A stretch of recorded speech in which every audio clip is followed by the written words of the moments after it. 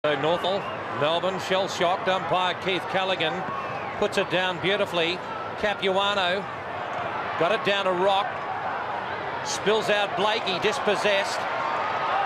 This is Turley, goes to half forward. Where's Neitz? Not there. Mick Martin knocks it on. It came out Ingerson, got it to Farmer. Good tackle, Laidley. Farmer in all sorts of trouble. It came out to Tingay and he puts it through.